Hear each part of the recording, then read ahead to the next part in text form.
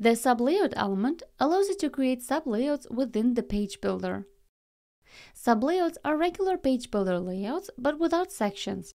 They consist of rows, columns, and elements. This is because sections always take up the full width of the viewport and cannot be nested into each other. It renders its content, meaning its rows, directly into the column where the sublayout element is placed.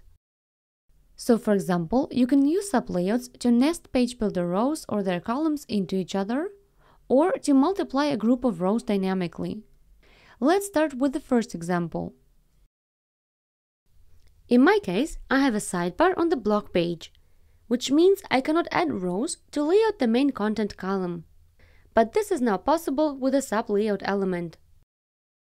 I have prepared a layout which I saved in the layout library.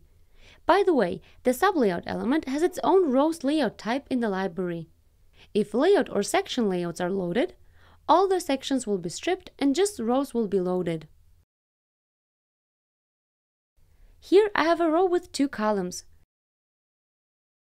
So now I have a nested layout with rows in the main content column.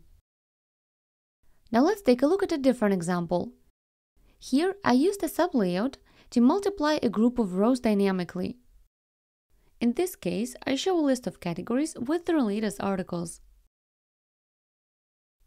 To achieve this, you first need to set a content source on the sublayout element. In the Advanced tab of the sublayout element, I set a source to a multiple item source.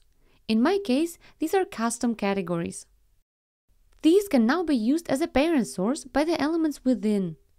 So, for example, if we go to the panel element, you can see that the dynamic content is the parent source, so in our case, custom categories. The same applies to the image element.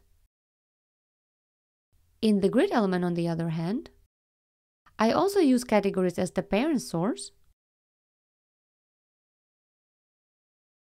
but here I load their articles instead. And now you can see how to use a sublayout element to multiply a group of rows dynamically.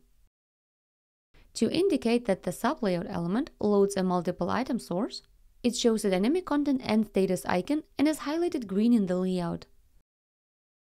And since it also contains a parent and parent multiple item source, there are P and PN status icons in square brackets.